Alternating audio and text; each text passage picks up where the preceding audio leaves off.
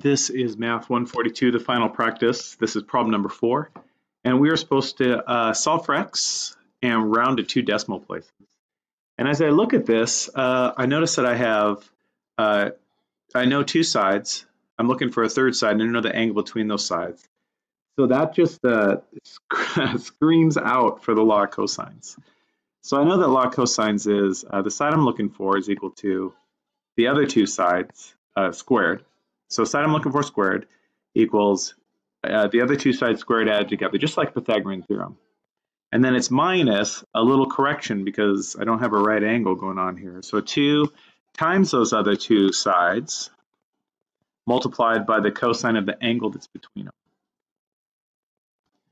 Great. So now I can just enter all this into my calculator.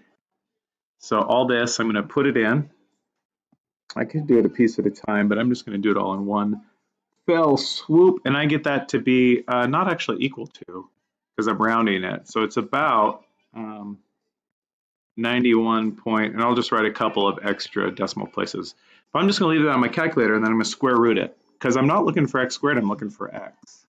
So x then would be about 9.59. So there is my value for x.